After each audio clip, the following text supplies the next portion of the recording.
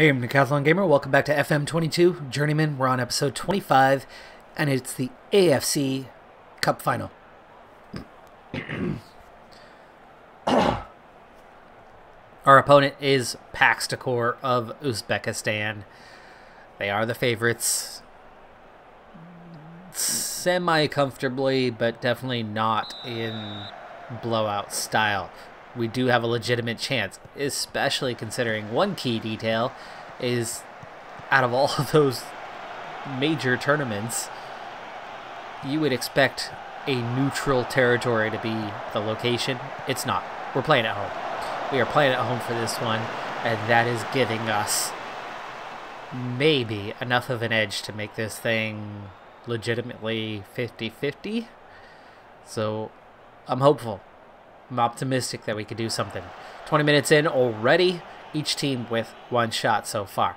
We do have a couple of challenges that we are facing. First off, it is Jack Brown, who is absent. Of course, he signed on after the second registration window that we had for the Cup, so we are without him.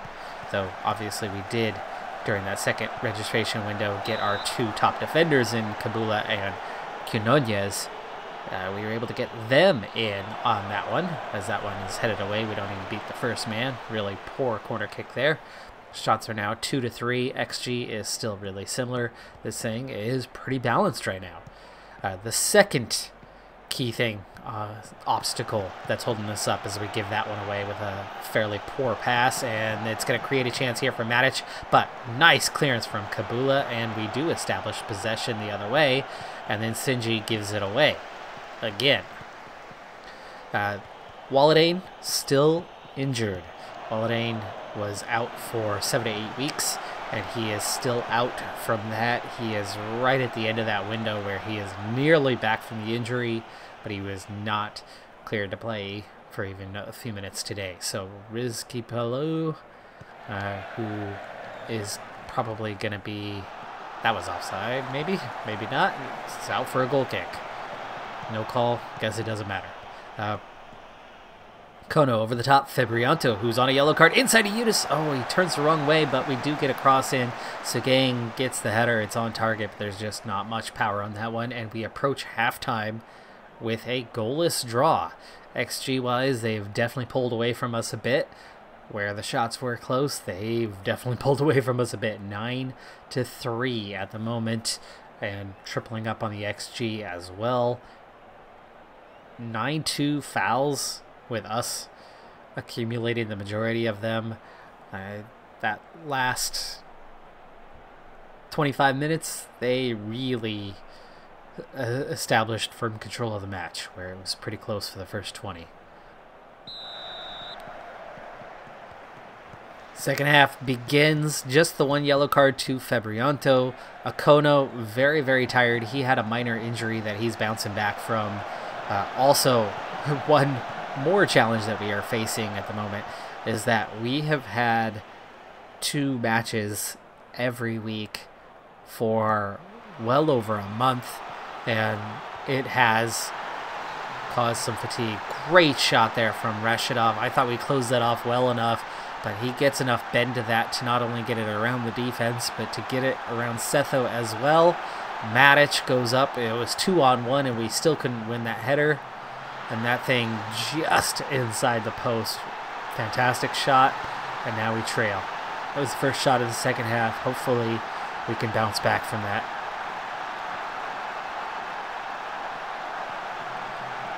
Here's our highlight. No, we're going to lay it off poorly. Give it away in a dangerous position. Ooh, Setho off the line. Dang, he was well inside the goal, reaching out over the line to keep that one away as he's trying to react to it and give himself as much time as possible. The reaction was there. It was good. Pelou! Oh, wow. He could have been the hero. He's on a 6.0, struggling like crazy. It's been an hour now, and we're going to have to go attacking from here. Pelou inside to Zilfiani. I got to start thinking about subs as well. Febrianto is an obvious candidate, long-time yellow card holder. And with all the fouls we had in the first half, you would think we're going to be in danger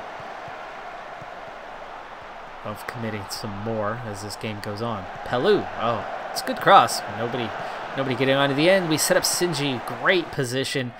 Terrible shot. Horrible shot. He needs to do better on a situation like that. Just on the edge of the box. He wasn't even... I think he was trying to kick it to some other game in some other stadium in some other city far, far away. 72 minutes gone. Yeah, we're running out of time. Palou is struggling like crazy. We need better. Guino couldn't do any worse. Sugang is pretty dang tired. Let's go ahead and bring on Saimima, and we'll save our final sub for the last 10 minutes. Go ahead and demand more. Come on, guys. Kono. Solfiandi. Guino. Guino with the cross. Much better than what we were getting out of Palou.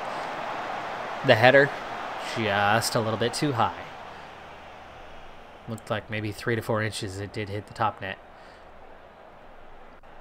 Okay, we are now really running out of time, so we're going to have to get crazy aggressive. Push up as high as we can. Let's go ahead and get stuck in.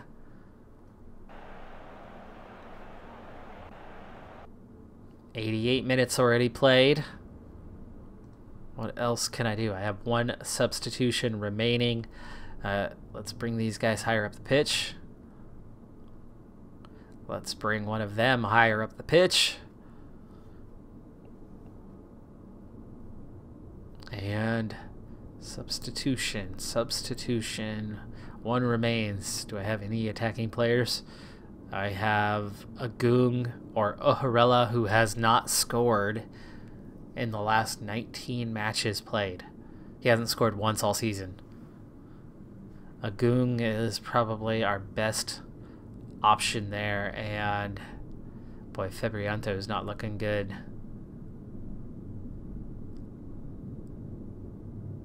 Playing out there on the left right now.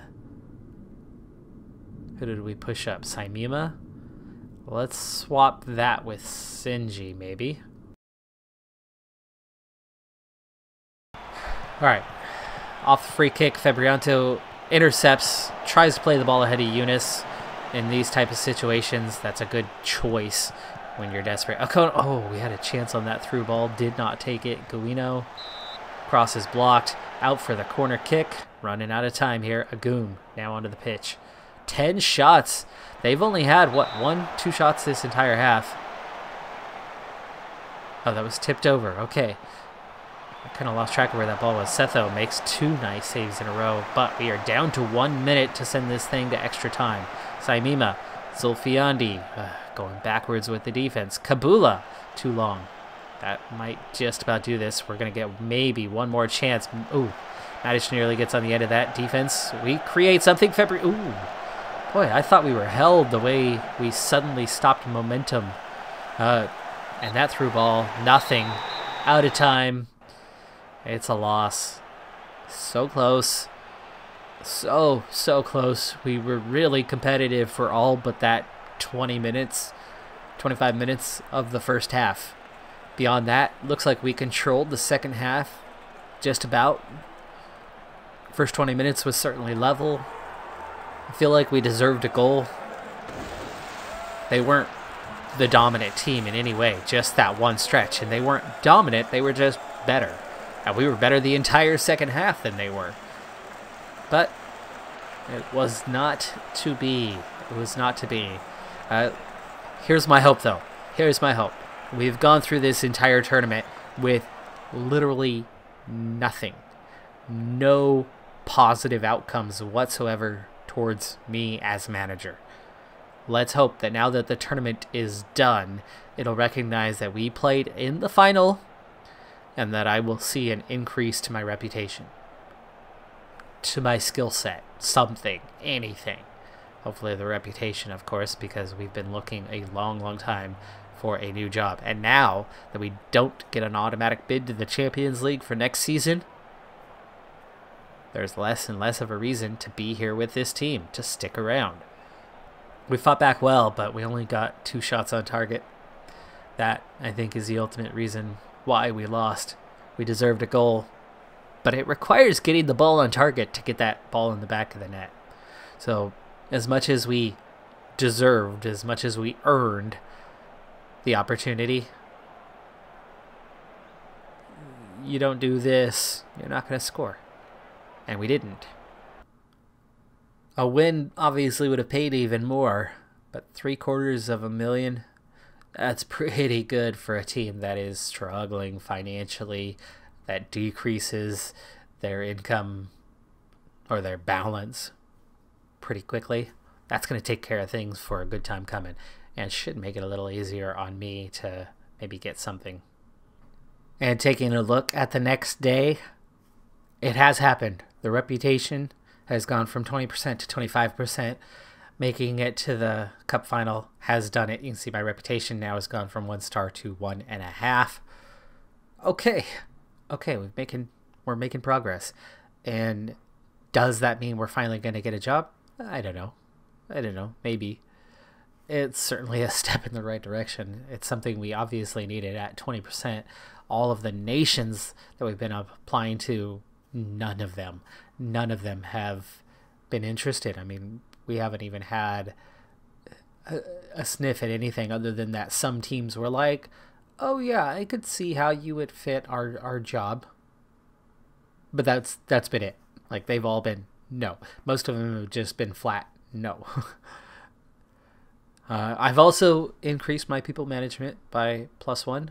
I think youngster knowledge and player knowledge both went +1 here as well, so we are seeing some perks to that. I think my attacking went +1. Somewhere between the tactical and technical, I think one of those was a 5, so yeah, I don't know if that all just came about from the end of that AFC Cup run. It looks like it might have. Maybe the determination went from a 6 to a 7. That's certainly good, because that's getting your way with the board a little bit more. Or was that always 7? No, I think it was the player knowledge going up. Anyway, there is some progress in there, and that's good. That is very good. Looking a little bit better of a manager. Reputation's a little bit higher. Maybe it's time that we're able to go find a position, especially now that we didn't get that Champions League qualification. So close. So close. But I always knew once you get out of our region, once we get out of that lower Southeast Asia region, the competition was going to get harder. It was going to get tougher. There was going to be better teams that we were going up against. And that was the case.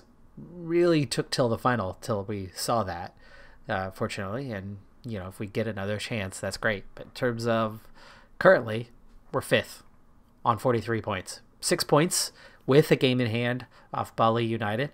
It's far from over, but it hasn't been a great season. However, we've been distracted by a ton of AFC Cup games. We've played quite a few games, and it's been hard on this team. We don't have the depth to really compete in multiple competitions like that, and we've suffered in the league as a result. It's still 14 wins, 1 draw, 7 losses, but that 7 losses definitely hurts. I mean, below us, Persida only has 5 losses. Job market at the moment, we have 8 applications out there. However, 5 of those are to Major League Soccer. And I just don't think our 1.5-star reputation is going to be enough to get any of those positions. If we had lower division, USL, I think our chances would be a hell of a lot better trying to get something along those lines and building a reputation to then eventually jump up into Major League Soccer. But Expansion League for Mexico, that seems a little more manageable. Problem there being that team's currently sitting 2nd place in the league. Not sure why they would have an opening unless whoever was leading the club got taken away by somebody else. I mean, see, I'm not the leading candidate anywhere and haven't been. It just hasn't happened thus far. But, you know, maybe we can get one of those oddballs, lower division, you know, China, Korea, or like Chile. That would be something. The reputation's a little higher. I like my chances a little bit better, but I'm still not holding out too much hope just yet. Well, that's cool. Ronnie Sugang has won the AFC Cup Most Valuable Player Award. in 14 appearances, which he didn't play in every game, so that goes to show how many extra games we've played. We've nearly doubled the number of games, not quite, but just about doubled the number of games we've played this season. 7 goals, 8 assists for Sugang, and a 7.98 rating. Just fantastic performance from Sugang. Wow, make that 2 awards. Faisal Yunus gets the award as the top goal scorer. 12 goals in 15 appearances for him. 4 assists as well, 7.66 rating. Kono was second on the list with 11 goals, just 1 less than Yunus. 7 assists to go with it, of course, in that more holding role on top. He's more creative than Yunus, though those two linking together clearly led to a lot of goals. 23 between them, 11 assists between them. Wow. I mean, fantastic pairing, especially against the weaker opposition. They really went out there and dominated. Matic from Paxtakor, the opponent in the final, not the one who scored the goal though. He had 9 in the tournament, but just 1 assist for him. Club finances are looking so much better after that run to the final, all the way to the final. We're up to 778,000 following about 60,000 in payout to the players. We got another 20,000 in income. I'm not sure where that one came from with the 750. So we brought in 770, spent 60, so that increased by 710. Plus, I don't know if we had any additional income on the ticket sales, as it was a home match.